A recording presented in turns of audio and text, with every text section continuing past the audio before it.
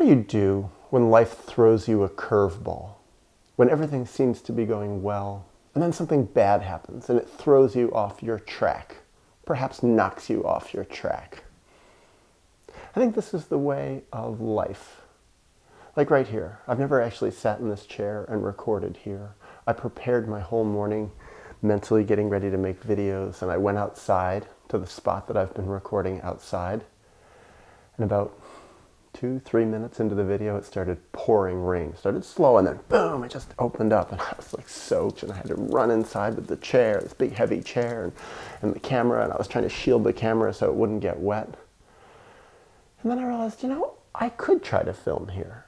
Yeah, maybe there are some people around who can hear me talking. Maybe I can talk a little quieter. But I thought I got thrown a curveball. It wasn't what I expected. It wasn't what I prepared for. Of course, it's minor.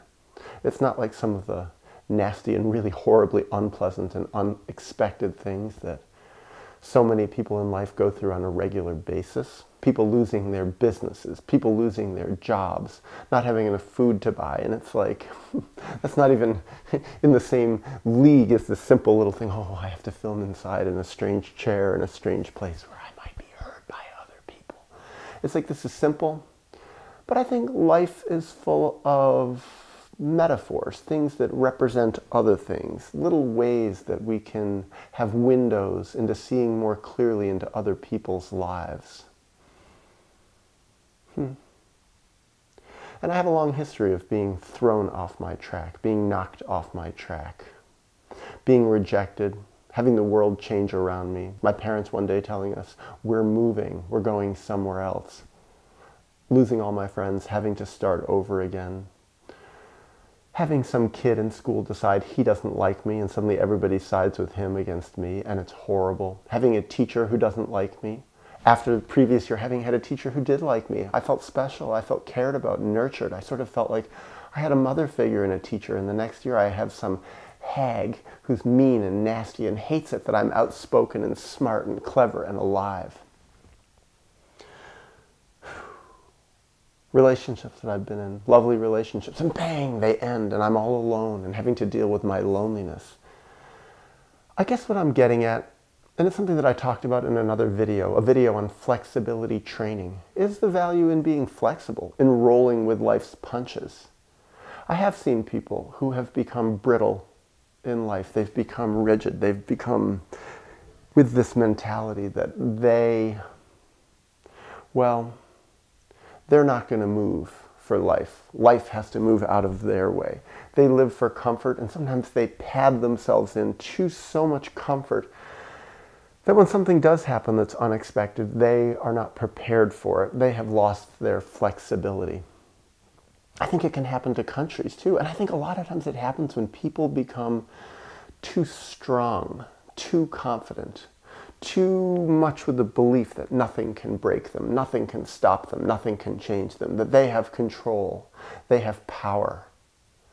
I think of jobs, roles that people have professionally where they have all the power, and even that can shift. People get old. I think of some people I know. I once interviewed a psychiatrist. He's now dead. He was the head of a big, important psychoanalytic training institution. This was a published psychiatrist. He was a very important man. People listened to him. People respected him.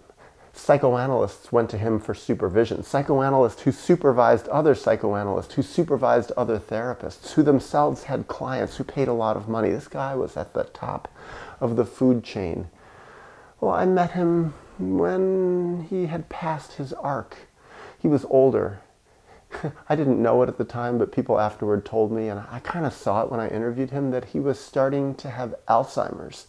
He couldn't think straight. He had all this confidence, but it was like not really confident, because there was a part of his voice that was like, it knew it inside himself. He wasn't admitting it on camera, that it just wasn't working anymore. He couldn't keep his train of thought. His memory was shot. He couldn't remember things. He would fumble over words, important psychoanalytic words, important psychoanalytic concepts. It was breaking my heart to interview him. Now that I think about it, I kind of wished I'd been able to take a step back and just talk about what was really going on. Even just turn off the camera and say, let's just talk about your life. What is it like? How does it feel? But I think he wouldn't have talked about it. And when I talked, well, with other people about what he was like back then, this was a guy who was the god of his universe. And it was a universe that was all about a top-down universe of power and insight into other people and theories of human psychology. And suddenly, he was on the wrong side of it. So maybe I'll make another plug for this thing called flexibility training. For me, to be flexible, to remain humble, to keep, well, the blood flowing to all areas of my body, to be able to get up when I fall down, knowing that I will fall down, doing things actually that keep myself living outside of my comfort zone, not just for the sake of keeping myself outside of my comfort zone, but because that's where interesting stuff is happening. Also, having observed so often that people who live primarily for comfort and in comfort are boring. They're not that motivated. They don't contribute that much. A lot of times what I've seen is they have pulled out of life. They're living for their own private concerns. They're living in a bubble of just themselves as the king of their universe. Hedonism. They're living often just to be happy here and now. And maybe they have a couple of people who are in their bubble who they also want to help keep happy. Maybe they have children and they just live for their children, but it's like, screw the outside world. They don't care about the outside world. And often what I've seen is even when they have children inside of those little private bubbles of rigidity and comfort, they don't even care about their children that much. Often I even hear them say to me sometimes, it's like, yeah, this is really no world for kids to grow up in. This is a rotten, miserable world. Humanity's probably going to crash and burn in 20 or 30 years. But you know what? I've got my kids now, so I'm not really concerned about that. And it highlights so often that people don't have children for the sake of their children. Not for the sake of raising wonderful, developed, mature, self-actualized human beings. And not only that, they don't have children with any concept of contributing to the greater world, to the good of the world.